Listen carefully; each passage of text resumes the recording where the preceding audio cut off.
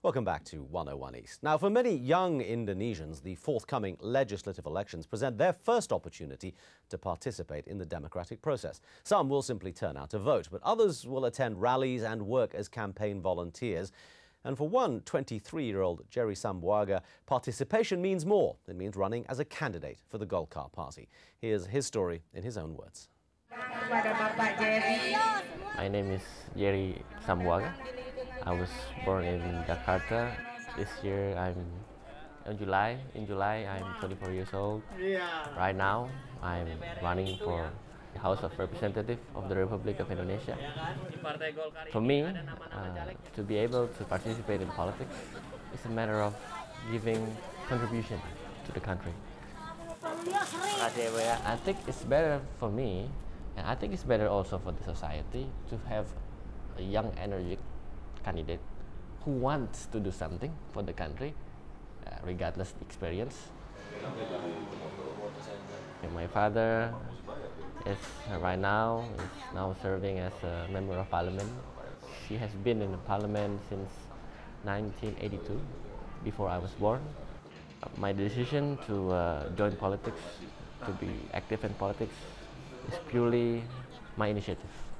I see a lot of problems going on in Indonesia. By seeing is not enough. I would like to give something.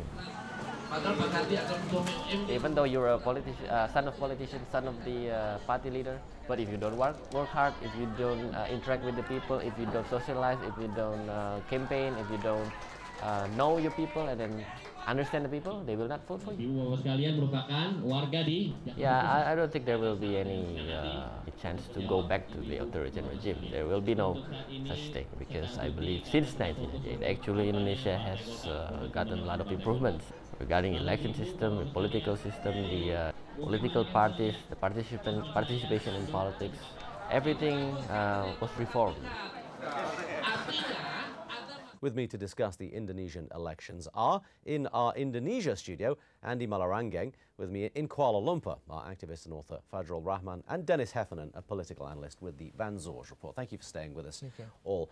I want to get back, if we could, to the issue of what Andy was trying to say, which was the improvements in Indonesia are evident in the economics, and that will continue to improve. Dennis, just give me your perspective on that. Has the economic change since Suharto been significant enough to justify the political situation? At the macro level, this administration is doing a pretty good job. Sri Mulyani, the finance minister, is a very bright young woman, and she's been doing a great job. But sometimes at the micro level, we're asking the question, what does this president care about me? And what is this president able to do for me? Jobs. And I'm not sure that any of the candidates, besides mouthing the word jobs, has really shown how they would create new jobs. But, I mean, they have done to an extent, haven't they? I mean, the country is moving forward. Is that not good enough? Yes, but I think under Suharto administration, the economic development is better than under Yudhoyono administration. But the problem why we fought for democracy, because of there is still poverty, there is still social economy inequality. There is still poverty in the United States, in Europe. Yes, but social inequality in Indonesia is still bigger. In Indonesia, around 52% is under poverty line, and social inequality is very bigger and bigger now. What we need is political regeneration, like Andi Malarangeng also. Dennis, we need leadership, and that's the most precious commodity in Indonesia. And you don't have it? Well, I think Suharto, in many ways, ate his young. Any competitive leadership was sort of snuffed out in as diplomatic a way as possible. So we're suffering in Indonesia from a leadership, probably a deficit, and that guys like Andy are going to meet that deficit. And Andy, your candidate is the current president. How do you respond to the suggestion that he's not a good enough leader? You should be the president candidate. Well, look at around the world. Look at around the world right now. Almost all the countries in the world right now in contracting. But still, this year we predicting to be growing at 4.5%. So that is better off than compared to many other countries in the world.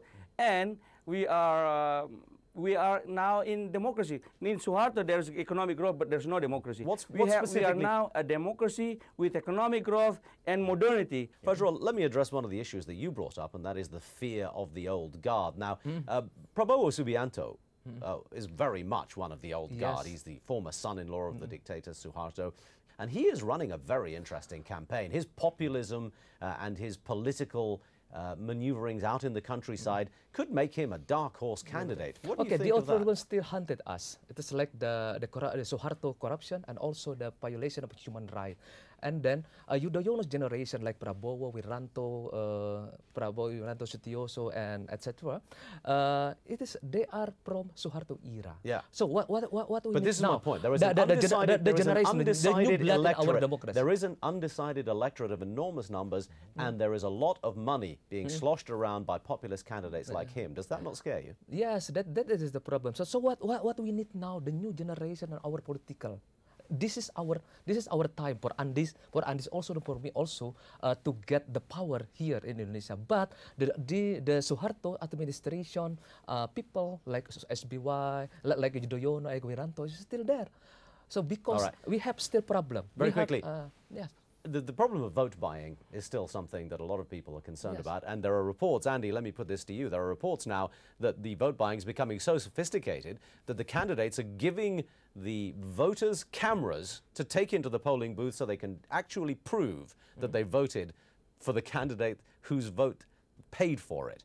How are you going to address allegations of improper elections?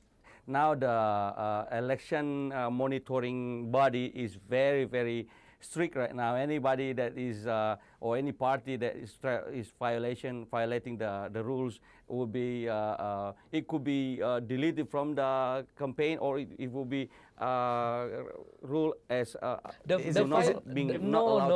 final voters data is still problem in Indonesia. Is it going to be a clean election? Yes, no, not yet. That is the problem in Indonesia now. It is about the final voters data. That is the problem. It is the heart of our register lists. Well, you can get the from the rotten data. You can get the legislative, the member of parliament, the rotten member of parliament also, and also the rotten president also. You can get. Is it going to be clean?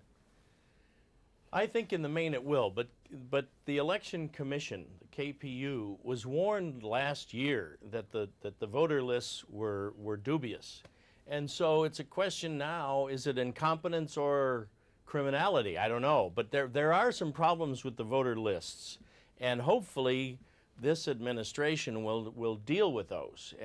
But it is an issue. Okay. As to people being paid to vote, I think the average Indonesian rice farmer or fisherman or working person will take the 25,000 rupiah and they'll vote the way they were going to anyway. Okay. Yes, very quickly. Because of poverty. So exactly. they need only money, T-shirt, and rice also. So why under poverty, democracy is still dangerous? Very quickly. Yes. The electoral system is a little bit complicated in terms of who ends up being represented at the end of the day, and it looks like we may see some coalitions forming. How is the parliament going to look? Very quickly after this. The parliamentary elections will dictate largely the coalitions of the parties. But in the final analysis, the parties will not determine the outcome of the election. The leadership will, the personalities. Is it going to be SBY? Is it Mega? Okay. Is it Prabowo? I'm non-voter. I'm non-voter in this general election. I'm golongan putih, white group. But how will it end up? Because I think it is the same. We need the new blood in our democracy and our legislative, in our executive, the new presidency like Andy and me. Like okay. That. Final word. Still the same. Final word to Andy. How's this election going to end up? Well, it's going to be a free and fair. I think you can see that from time to time, election but who will election, win? The new reformasi will bring us, no, we need the new blood in our democracy.